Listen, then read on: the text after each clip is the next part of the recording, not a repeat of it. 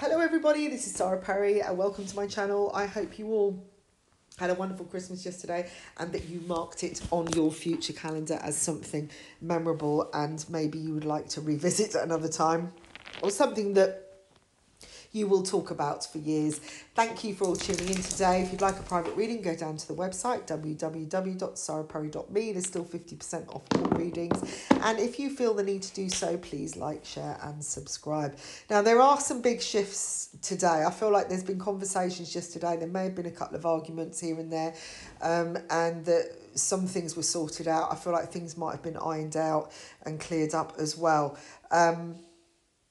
There could have been some misunderstanding somewhere, and this is all linked to Mercury going retrograde, where it's already the energies coming in, where people aren't maybe hearing properly, or they're getting mixed up, things are getting muddled. Free yourself from any annoyances. This is still holiday time, and you can still extend your stay of rest if you're able to, so I would just stay away from anything that is kind of irritating if you can, or annoying, loud music, kind of dramas, that kind of thing. This would be a great day to explore what you might be wanting to do in 2023. I feel like travel could be on the cards for some people, or considering maybe you're traveling back from Christmas, maybe you're deciding to go somewhere for New Year's. You don't need as much protection as you think you have, right? So that's going to make sense for somebody. I feel like maybe you're questioning whether you go because of all the changes, visas, all this kind of stuff you've got to have. Maybe you're still worried about, diseases, pandemics, everything like that. Go back and review everything again, because things have changed. Spirit's saying not everything is what you think. Regarding travel myself, when I went back to England a couple of weeks ago, I was kind of felt like I was missing a bag or missing a pair of knickers or something, because suddenly there was no paperwork. When I last went, there was like these reams, like a filofax of information and printed out copies and test results and everything. And then this time it was just like, get on, go on. The only thing they cared about was how much baggage you had, because obviously didn't want to weigh the plane down, because where they were empty, now they're full again. So, things have changed, and I think it's going to be quite a revelation. It's almost like 1 minute it was there, the next minute it's gone. Now everything's back to business, come on, we've got to keep things going, kind of thing. I do see that there could be more money in the pot to maybe go out for some of you where you hadn't decided, and it might be worth a look.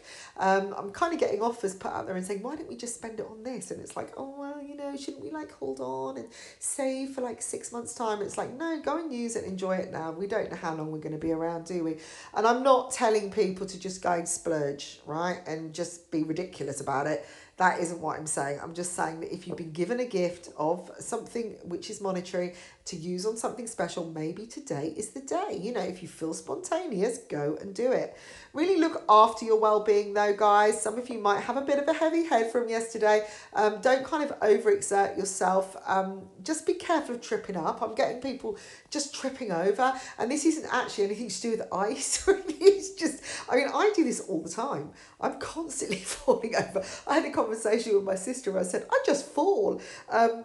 Actually, I'm better now, but the last month or so, I was just falling over everywhere. But I do believe that's to do with being grounded. It's like spirit going, I'm just going to trip you up to keep you on track, because you're not focusing, There's a reason for everything, guys.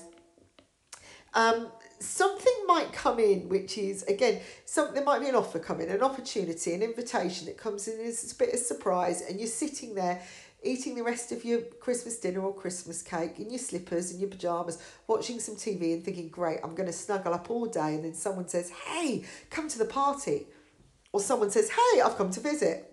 And you're like, oh, no, I forgot about this. Or, again, there could be muddled miscommunication going on. Or, oh, it's changed my whole day. I feel it's going to be a blessing in surprise, in disguise, not surprise. And it will be good for you, okay? And it's coming in for that very reason. There's a lot of happiness around today if you listen to your intuition. But I also see, some reconnections with people. And somebody could just turn up on your doorstep, which could end up being a blessing because it's somebody you've been waiting for ages, and you thought you had it all planned, but actually this is so much better, you know. Yes, you've got to get up and get dressed. Yes, you might have to hoover around. Well, actually, they won't care about that, will they? Just enjoy the moment. It's really, really important. I do see more focus today. I'm seeing people kind of actually putting decorations down because they're already fed up with them. But that's probably because you put them up too early. And that's for the person that put them up on the 28th of November. Really? We hadn't even had Guy Fawkes by then. But I feel that there could be an offer here for a house as well, or some money to buy a house, or something that is come in unexpectedly. Okay, again, it could be a knock on the door when you're just chilling out and it turns out to be a blessing in disguise. So do open the door, guys. Don't hide behind it, because you could be like brushing away something that is really, really wonderful. So I hope you have a great day. If you'd like a private reading, get on down to the website www.saraperry.me and enjoy your Christmas. I'll speak to you soon. Bye for now.